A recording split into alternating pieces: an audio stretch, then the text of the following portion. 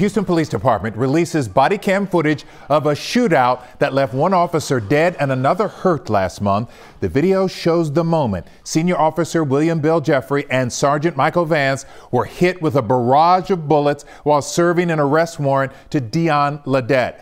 Jeffrey died from his injuries while Sergeant Vance is still recovering. The suspect also died after officers then returned fire. This happened last month at the Tempe Ridge Apartments on Arrow Park Drive. That is in Northeast Houston. Our Marcelina Benito is following this story for us. What else came out of this body cam video, Marcelina?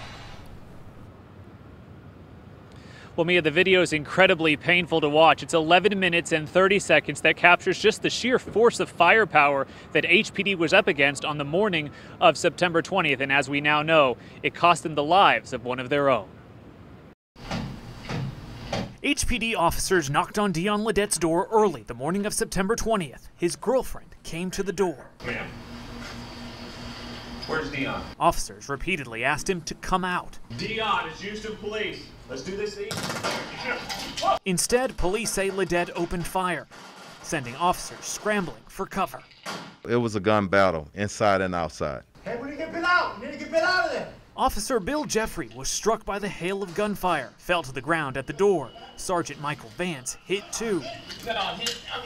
He is seen crawling to cover as the firefight went on around him. This is what we're up against, and we need to do something about it. Investigators say Ledet was able to fire off more than 30 rounds in under 2.6 seconds. You can hear that rapid fire in the body cam footage.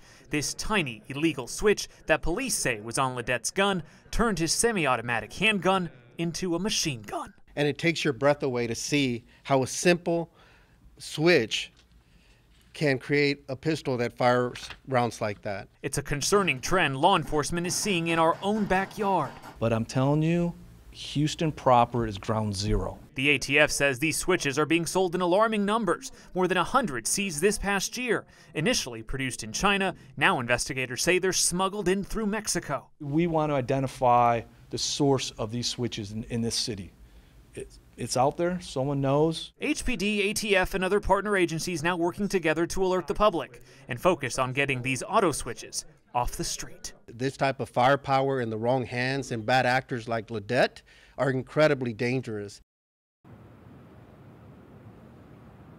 We should be clear, it is absolutely illegal to possess one of these switches, whether you attach it to a firearm or not. Doing so can land you in prison for up to 10 years. If you have any information about any of these switches here in the city of Houston, you're asked to call ATF, and we do have that number for our viewers on our website, khou.com.